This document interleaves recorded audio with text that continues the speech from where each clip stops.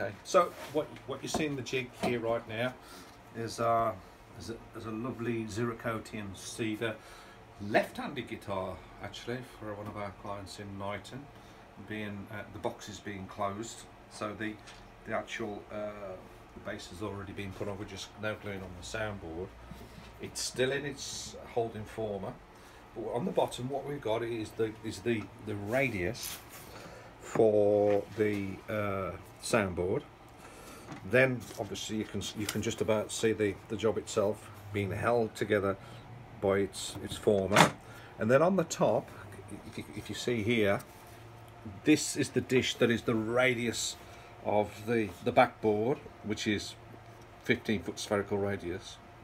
And then on the top there's another dish, some might ask, well, why do we do that? Well, you see, we've got a jacking system. This is an ordinary car jack, right? What we want to do is try and put even pressure all the way around. If we just put it onto the backboard radius dish, it would actually press the middle of the radius on the job itself down. We don't want that. We want the pressure to be on the edges.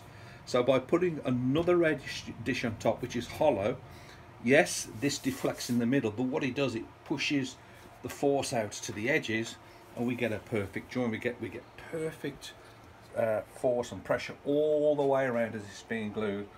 And yeah, so years ago I used to use the Go Bar system, but this just came to us one day and it's a flash of inspiration, and now it's like an absolute no-brainer. And yeah, just by, in fact, I think this car jack's off my first car that I ever owned, a Fiat 500, believe it or not.